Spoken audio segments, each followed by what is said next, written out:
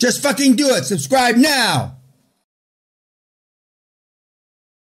Good evening.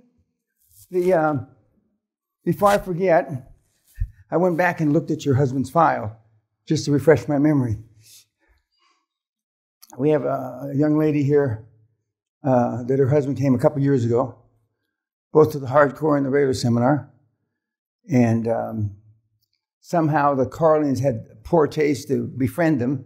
And so they're friends with the Carlins, which are the superstar couples that I've referred to in the last several years, who happen to be from Dundee, 25 miles up the road, who now live in, amongst other places, Dubai, and got a bunch of houses.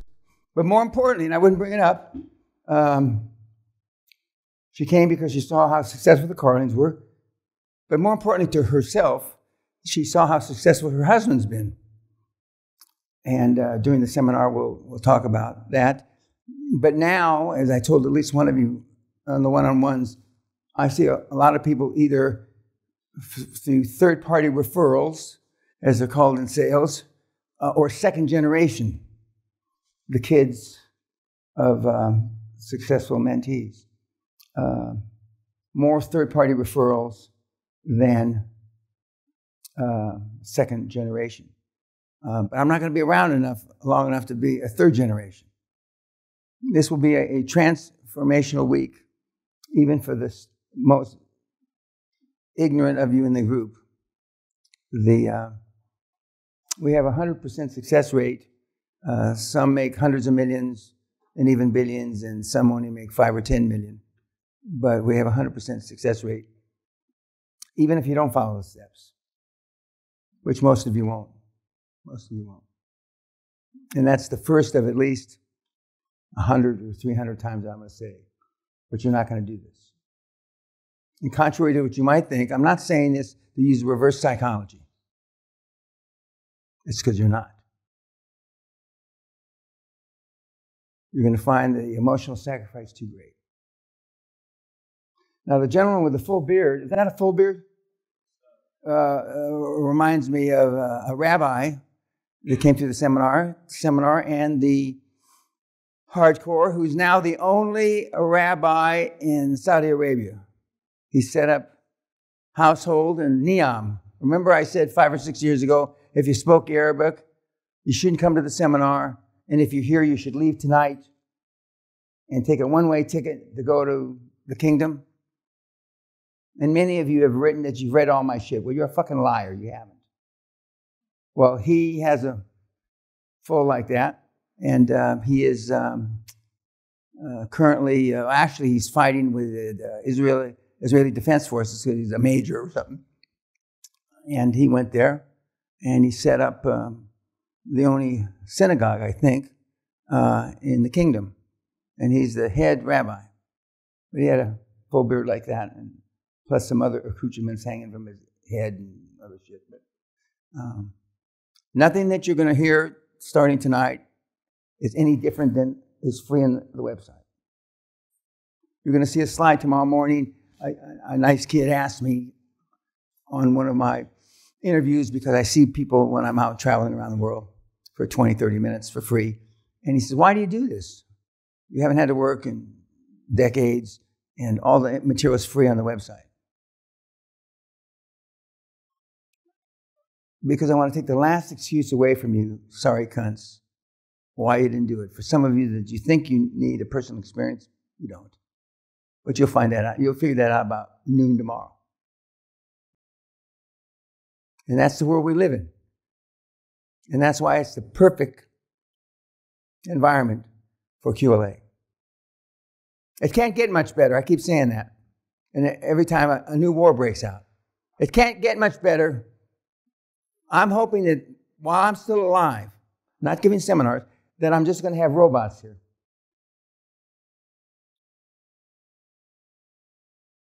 And for those of you that can afford the robots, you send them to the motherfucking class where they're going to tell you what Jesus knows.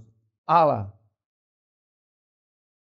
Or my perfect scenario is you just send the fucking money and don't come to the seminar. That's the perfect scenario. But I might not live long enough for that. I'm pretty sure I'm going to live long enough for the robots. a young man, I believe, it was a young man, unless it was an it, and he fooled me, said, if you were me, I wasn't such a young man, it was actually an old fart with a pot belly. Well, there's a few of those. I think it was you. If you were me, and what would you, and I say, we have data, tons of data to illustrate beyond any other thought process, the people that take the most copious notes and ask the fewest questions are the most successful. How many of you English is not your primary language? You're fucked, but anyway. That's too bad. We stopped asking that question 16, 18 years ago. Did you hear that now? The most copious notes, most of you aren't going to take any notes. Now, even though I'm making a big deal of it right now, if somebody will remind me the morning of the third day, and then I used to go back and I check your notebooks. Even when I tell you this, you're still not going to take notes. Why is that? Because you're a pretender.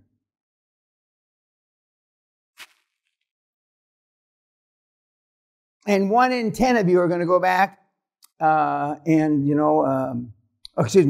10 of you will remember what I said, even though I'm going to say it almost every day. Those that ask the fewest questions do the best.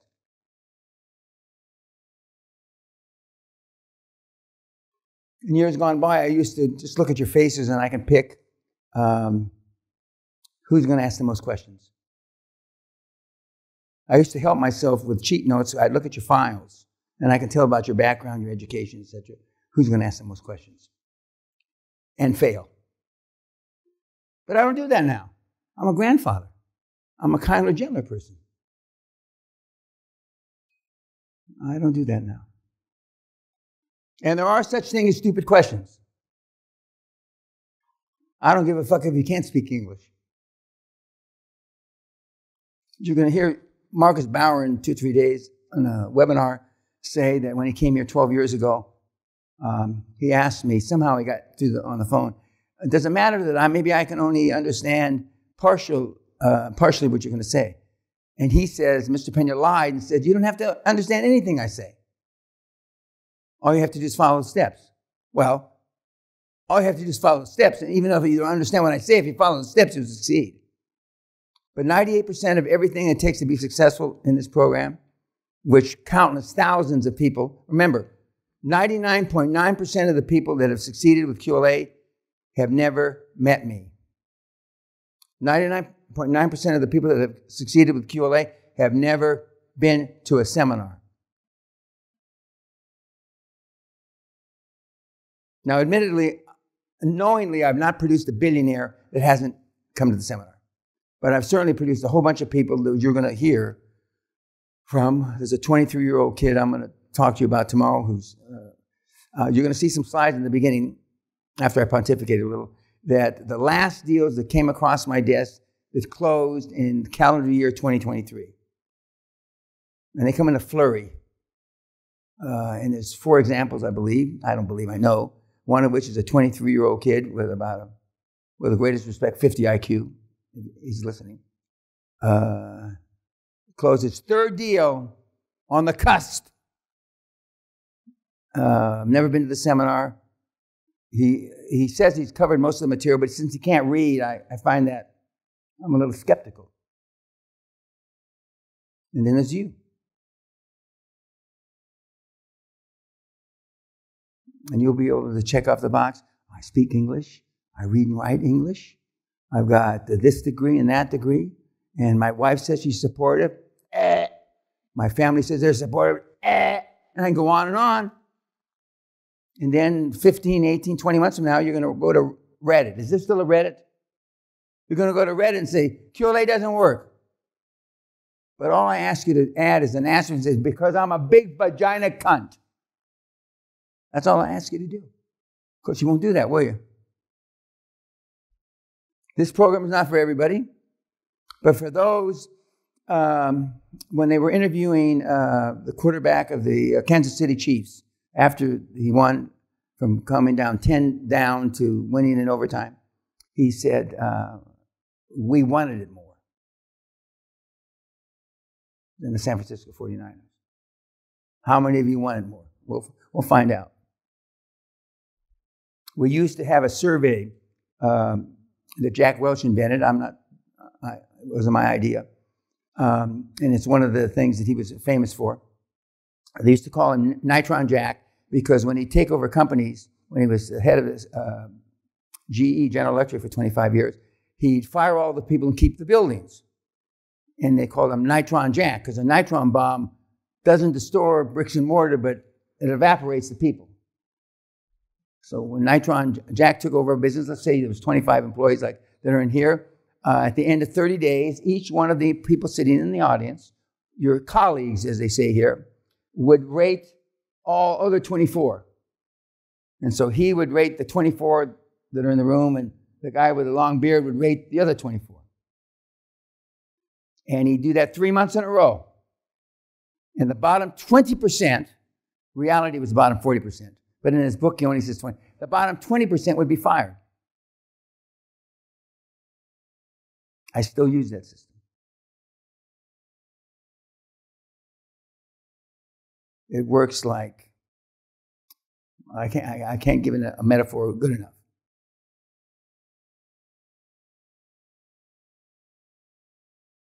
There's a new management style that's been in about the last 18 to 24 months. It's called outcome management. Netflix uses it. Siemens just adopted it, amongst others. And you all run divisions. And your sales quota for 6 months is 10 million. And you're whatever, okay? And that's it. That's the end of the meeting, sales meeting. You have a piece of paper that you unfold, kind of like a James Bond movie. You unfold it and it says 10 million. And, okay, well, you're thinking, I can easily make that quota in a year, and then it's a quarter.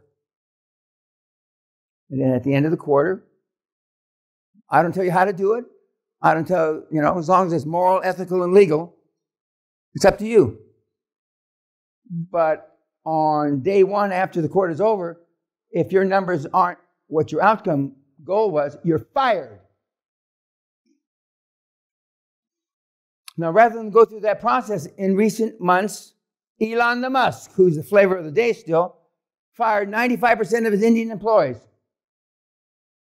He didn't even go through the regimen of doing the test. I could have told him that. Sam and I run a pretty big organization in India. And we're swinging just a little bit back from the wokeness. Just a little bit back, not enough. I'm not sure I'll live long enough to see the full swing back. I gave a political meeting here about a month ago, and I told the current administration of the S&P, in ancient times, most of you would have been burned at the stake and killed.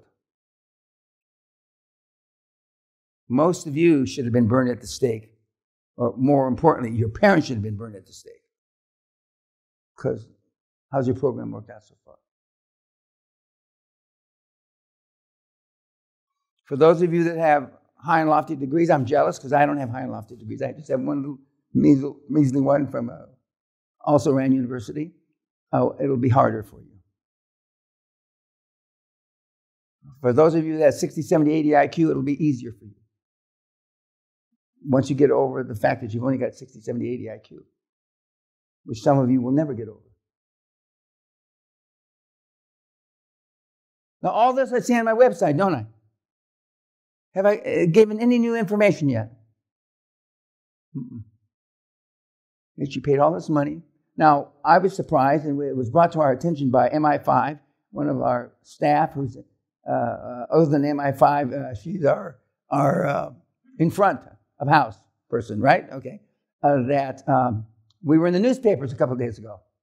I didn't know anything about it because our plane almost fucking crashed. That's why we ran out of fucking fuel.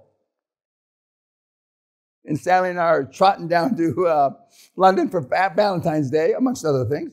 And we take off at Aberdeen. And we go up to, 35,000 feet or something like that. And now we're flying like this. My lunch and fucking champagne, all this shit is And I said, Sally, you notice this? And she said, yeah, everything's okay. The flight attendants are going, yeah. And then we swing back around and we land in Edinburgh, which is only about 80, miles from here. Because they didn't tell us exactly that we ran out of fuel. But they had an electrical problem, or something. And so, but then we were informed, and then I read about it with the link that you sent me, Sally, that so we were almost in the 6 o'clock news. Well, some of you, and I use that analogy, have never been in the 6 o'clock news, most of you. And although we have a rapist or two or a pedophile, maybe not that kind of news. I'm talking about the financial news. But you're going to be given the tools to get on the 6 o'clock news in a good way. You're going to be given the tools. There's 42 financial tools out there right now. You only need one. It will be very difficult for you, but more difficult for your chairman that you recruit and your dream team that you recruit based off the back of your chairman to understand there's only one financial tool that's worth a shit. And when I discovered Andrew Carnegie in 1971, 2-ish, that the little Scottish genius who was just down the road from us, about 40, 50 miles, I never looked back. And it's the only financial tool that you're never going to be given advice by Goldman Sachs, the Bank of Scotland, JP Morgan, et cetera, to use, because it's free. And there's no fees normally associated with commercial banking. There may be an overall management fee that they charge you because they need to charge you something, or an overall management fee. But commercial debt, if we use a financial tool, is as far as we go down the road. And those other 40 we don't use. And some of you have financial backgrounds. That'll be tougher for you to get over that, swallow that pill. But the biggest pill you have to swallow, and it's harder for the older guys, the only gal is young, so this wouldn't apply to her, but the older guys, as you basically pissed your fucking life away so far. 20, 25, 30 years. And as I famously say, or more, some people say infamously say, you should have rolled down the leg of your fat mama when you were conceived. But we're going to turn that all around if you're willing to make the emotional sacrifices, if you want it bad enough, as Kansas City obviously wanted it bad enough to overcome the deficit that they were coming back in the second half against the San Francisco 49ers.